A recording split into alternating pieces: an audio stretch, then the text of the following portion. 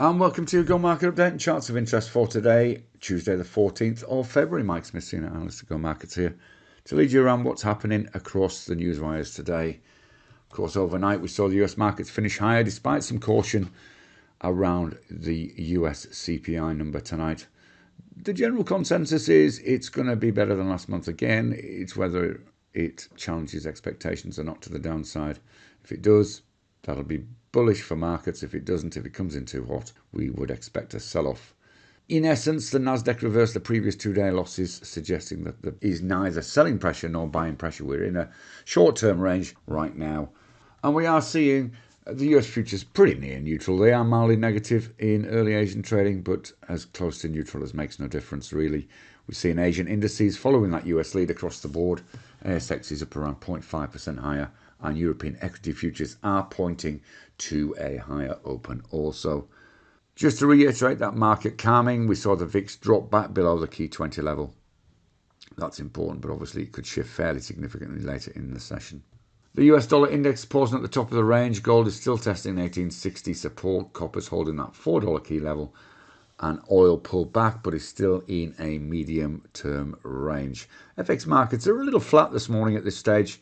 There was certainly plenty of action in the yen yesterday, and one suspects we might see some similar action today. Bitcoin is holding support after the selling we saw last week, and earnings season, of course, continues.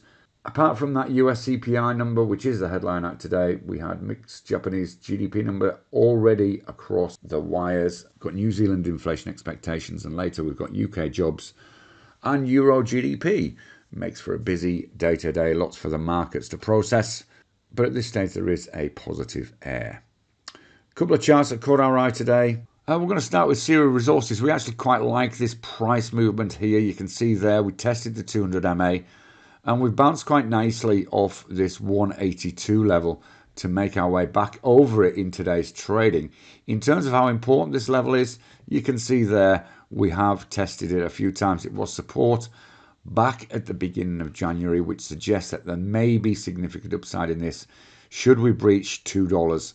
If we do so, then we could see it up to 220, which of course is a 10% return. So that's going to be interesting to see where that ends up at the end of the session. You can see it is slightly off its highs at the moment, but worth checking in with in the last hour. In the FX world, the Aussie yen was very bullish yesterday. You can see that very large candle. The yen was very weak across most currency pairs yesterday, but you can see there slightly better today. We are interested in a potential move higher of around about 70 pips if there's some buying pressure comes back into this pair. But if we look at the 30-minute chart, we've seen a gradual decline. Started in the middle of the US session last night, bit of continuation in Asia, taken us down to essentially what is a level that there was a pause on the way up at. So it'll be interesting to see if we hold 92. There could be a short-term opportunity here up to around 92.50 if we do get a bounce off this level, and perhaps even to 92.75 or even 93 should we breach this 92.45 level that was the high from yesterday.